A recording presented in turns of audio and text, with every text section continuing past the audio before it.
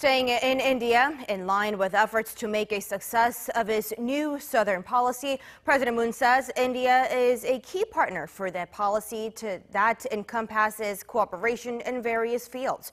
Our Ta Sang-mi reports on the South Korean leader's interview with the Times of India.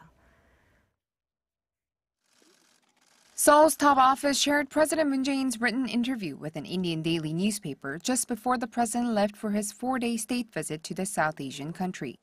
In his interview with the Times of India, President Moon referred to India as a key partner for his new southern policy that encompasses cooperation in infrastructure, defense, science, and the economy, as he hailed the nation as the most populous democracy in the world.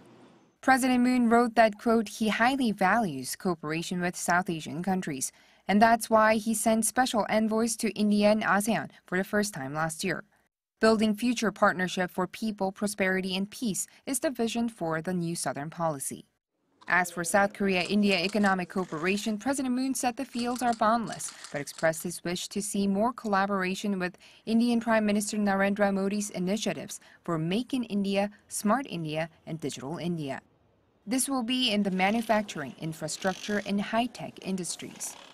The South Korean leader also mentioned the hundreds of Korean companies doing business in India, including Samsung, LG, and Hyundai Motor Company, and added that startups and small and medium-sized companies are also eyeing the vast Indian market.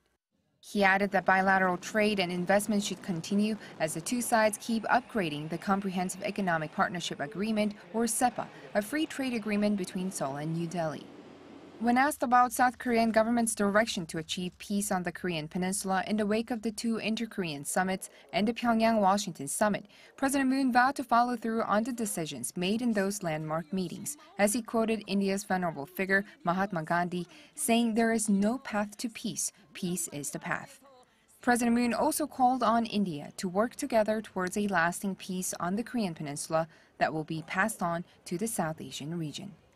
Ta Sang-mi, Arirang News.